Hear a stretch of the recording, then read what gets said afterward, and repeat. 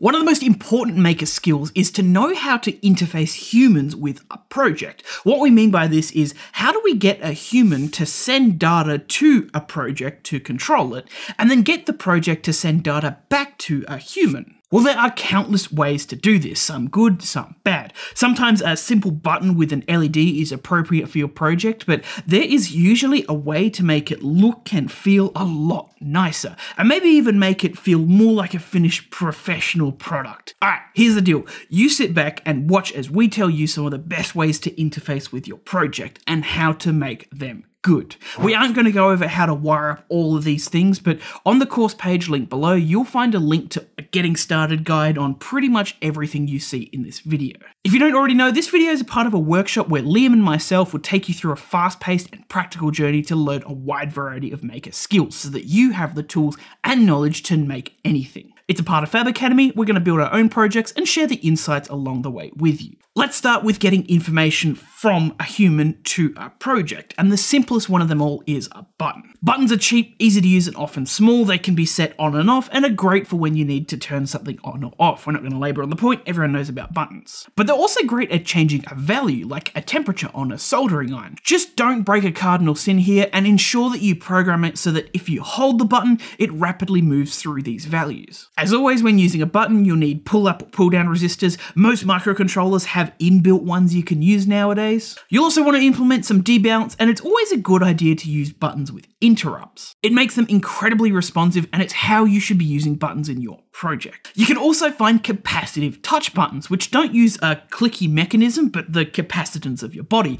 These are really cool, and you can get creative with them. Our Fab Lab instructor Claire attached some conductive thread to one, and her project could sense when somebody was hugging it because it was activating the button. Buttons are great, but what if you have a large range of values that you want to cycle through? This is where potentiometers and encoders may be a better option. That nice rotational motion lets you move across large values really quickly, and we have some options here. Potentiometers are great. They return a voltage that corresponds to what angle they're at, but they have limited rotation, and that's a good way to think of these. They are kind of like an angle sensor. They can also come in these linear sliding versions, which are also really cool. Another option are rotary encoders, which as they spin return clicks or pulses that you can use to know how much they've rotated. You'll often find these in your car stereo, for example. The best thing about these is that they can rotate infinitely. Whilst a potentiometer is an angle sensor, these are more so a rotation sensor. They measure how much you are rotating it. It's a subtle yet important difference here. If you're using a potentiometer or an encoder and you have a large range you need to go through, but also you need to precisely set a number in that range, using a coarse and a fine control knob combo like on a power supply is a really good idea. One moves the value by really large steps, and the other moves it by very small steps to get a very precise value. You can also find knobs with an inbuilt button, and this is a super handy tool for navigating through menus in a project. An extension of these are joysticks, which are often just two potentiometers put together.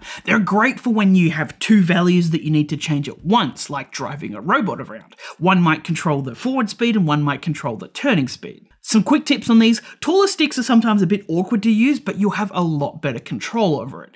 Dead zones are also important to implement because joysticks will never have a perfect centered position, and a dead zone will prevent any drifting from happening here. And if you're a maker who deals with robots a lot, an RC transceiver setup might be worth the investment. My robotics project Leo will eventually get one of these set up with him. An upgrade to the button comes in the form of force sensors, things like load cells, force sensitive resistors, and velostat. These are not only able to detect that a human has pressed them, but how hard did someone press them? They return an analog voltage like a potentiometer. A great example of these in use are in launch pads, which might make a louder sound depending on how hard you tap that button. You can also go larger scale, as in scales. The scales that you use to weigh yourself are often load cells, and you can do some cool things with them, like putting them under a doormat to detect if someone is there, literally like a Minecraft pressure plate. These are sometimes a bit niche of a human input because we're not often good at applying exact amounts of force to something. We're often better suited to turning knobs and pressing buttons really rapidly. In all of these methods so far, we have moved our body somewhere to interact with hardware. But what if we cut out the middleman and measured the movement of our body directly? Well, there's lots of ways to do this. You could strap an IMU sensor to yourself somewhere, and that tracks the movement, rotation, angle, whatever you need, so you can get some gesture control into your project. You can also get gesture control modules, which allow you to swipe and move your hand around in mid-air to control your project. They can be a little bit clunky sometimes, but they're a great option for no-touch interaction, like if you had wet hands or paint-covered hands. You can also go one step further and get EMG sensors, which you attach to your body, and it measures your flexing of muscles and turns that into a signal. They do have their own problems, but they are super cool and worth knowing about. Even cooler are EEG sensors, which measure your brain waves. It's usually something you put on your head, and it non-invasively measures your brain activity. They do vary in levels of performance here and there, but it's now reasonably affordable to buy a sensor that measures your brain waves and thinking strength, if you know what I mean. We also have other forms of interaction than movement. How about sound? The lowest level of this is an inexpensive loudness sensor, and it just reads how loud a room is, and you can do things like control lights with a clap. Can you turn that back on? Yeah, no worries. All good, Chief? Thank you. That one didn't turn on. Thank you. All right, sweet. They usually don't have... A step up from this, you can get dedicated hardware modules for voice recognition. They usually don't have every word in the English dictionary, but they tend to have a set list of keywords that you can command to it, like open, stop, off, up, things like that. And if you want to take this to the next level, small computers like a Raspberry Pi can be set up for voice recognition and speech to text. If you are going to the extent of using a Raspberry Pi, machine vision is also a very achievable option nowadays. It may seem a little bit complex, but setting up a Raspberry Pi and a camera to detect your facial expressions or recognize objects or track the pose of your body is actually a really straightforward and easy process. Those are just some of the ways to send data from a human to a project, but now let's look at some ways to do that in reverse. Again, simple to more advanced, starting with vibrational motors. Really straightforward, exactly like your cell phone or controller. You can vibrate patterns or error codes or whatever you really want, and this is a great option for a project that is designed to be held by a human. If we instead vibrate the air, we get noise.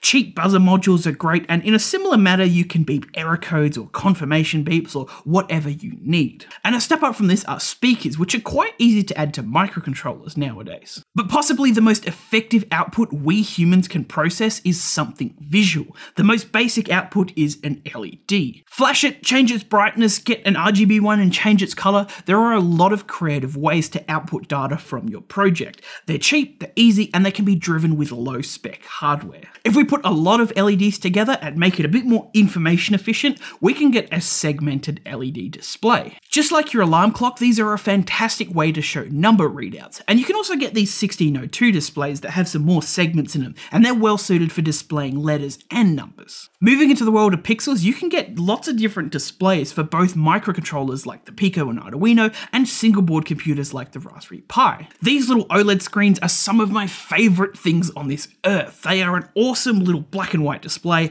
really easy to use and low power. You can write text on it, draw lines, boxes and circles to make your own UI. Whatever you need to do, if it can be black and white and on 128 by 64 pixels, this bad boy has got you. Another cool option are e-ink displays. They have pixels, but instead of lighting up different colors, they change the color of the ink in the pixels. These have a nice paper-like look to them, and they can show an image even without power. You do need power to update the image though. This one has been sitting unplugged for about 2 years now, and it still has its image nice and clear. One of the biggest downsides is that they do take a few seconds to update the image, so they aren't good if you need real-time or live data, but they're really good low-powered devices, and small ones are really great for embedding in just about any project. Touchscreens can seem a little bit scary for beginners, but they're really easy to use, and most of the time they're just plug and play. You can get simple screens for microcontrollers and high-resolution screens for a Raspberry Pi. If I were to add a touchscreen to my project though, I would rather it on a computer and not a microcontroller, and a Pi Zero might be a great inexpensive option to drive a touchscreen display. Touchscreens can just be so damn information rich, and it's also really easy to build your own apps apps and interfaces for it. TK Inter comes standard with Python nowadays and is a really easy tool to make simple UI with. I actually use TK Inter on my robot Leo to build an interface to let me test the motors easily. TK Inter can look a little outdated sometimes, though, a little early 2000s, and there are nicer frameworks out there to build your own interfaces, things like PyQt and Flask. And you don't need to be a coding or UI wizard to make an interface with it. Large language models like ChatGPT are usually pretty well versed in these, and you can just describe to it what you want and it will be able to code it up for you. One final tip, you probably already have a touchscreen readily available. If you have a wireless microcontroller like an ESP32 or a Pico W or even a Raspberry Pi, you can host a web page interface through Wi-Fi and then connect to it with your phone. This is actually way easier than it sounds, and on our mid-semester project, which was an Esky on wheels, this is actually how we remotely controlled it. It was the most cost-effective and no extra hardware required solution. Well, as much as I'd like to waffle on about interface devices, it's going to start getting more and more niche from here. This list is far from comprehensive, and there will be many more creative applications of different hardware out there to allow you to interface with your project. Again, you'll find a link below to the course page where we'll have some resources to get you started with everything we talked about in this video. Till next time, happy making.